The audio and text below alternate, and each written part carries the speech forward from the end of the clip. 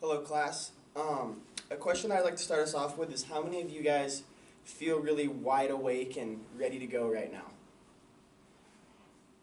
Maybe just a couple, but the real question that I'm trying to answer today is how many of us did feel wide awake from K to 12 when we were growing up going to school? Or more importantly, during that ride to school when we were driving to school, were we actually wide awake during that time?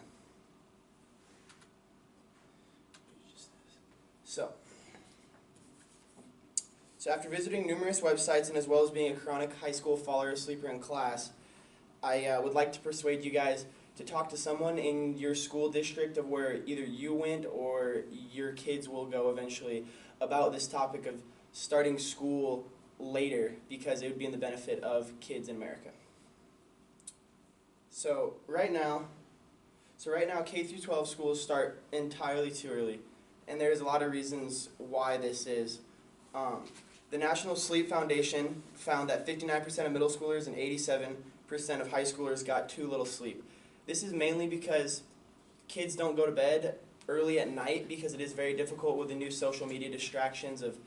television shows, sporting events that are up late. So if they're up till 10, 11 at night and then have to wake up early in the morning by 5 or 6, it's virtually impossible for them to get that 8.5 hours of sleep that they do in fact need in order to be successful in school. So not that they're doing necessarily anything wrong, it is just that the way our society is going, we're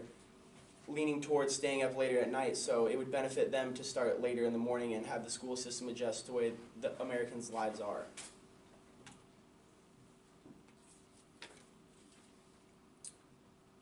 So when kids are not fully awake at school, they're not as attentive. I know when I was in high school, I would sit in my first and second periods and fall asleep in class or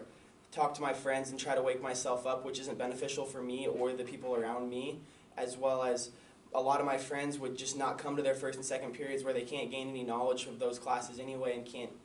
advance themselves in the educational system the way they should be able to, just merely because school is starting at 7:45 in the morning and most of us weren't going to bed at the time that we probably should have. So if it were to start at 9 or 8:30, the times that it started on the late start days, we were always ready to go, and right away we'd learn a lot better on those days. Dr. Judith Owens, who is a researcher of sleep, she's a doctorate in that, thinks that the issue of starting school at the 7 a.m. is a statement about the importance of sleep on health, is what she says. So basically that means that we're not taking sleep as an important issue on our health. We're just saying that education is important, we need to start it, we need to get it going early, which it is really important, but also sleep is something that is very, very important for each one of us that we need to take into account and make that a high top tier thing as the importance of things in our life, as well as the drives to school in a lot of situations are at that 5 in the morning where it's still dark outside, and I know that there was a lot of times I would drive to school where it was still dark and I wasn't really wide awake, and that's really a safety concern because if something could have happened to me, it would have been my fault, obviously, because I wasn't awake, but it also goes into the school putting me in the position to drive to school at that 5 a.m. when knowing that 87% of high school kids aren't getting enough sleep, so 80% of people driving to school in the morning aren't fully awake for that. Drive to school is the educational system, I think, doing a disjustice to people by making them be in that position. So, and now another thing is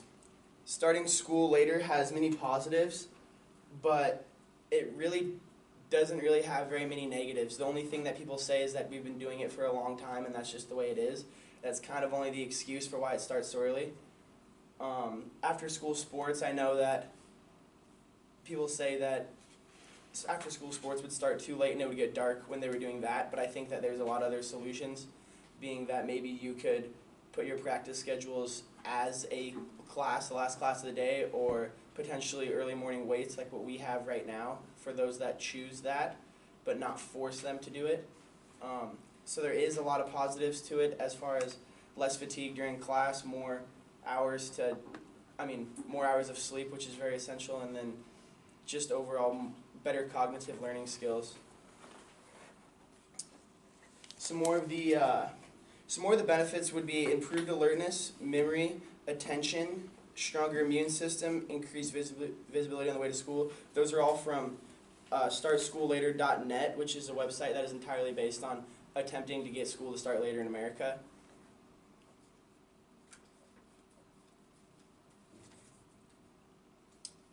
The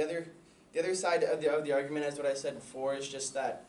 we've been doing it and it's not a broken system in their opinion, but in my opinion it is broken because there has been countless accidents on the way to school and there has been a lot of kids that have fell through the cracks because of fatigueness growing up in America. So I feel as if even though they think that the system is working, I don't agree that it really is. So, and I have said a lot of points and people that have backed up why it's not. So overall, to recap all of my points that I've made, is that starting school later at maybe an 8:30 or 9 would increase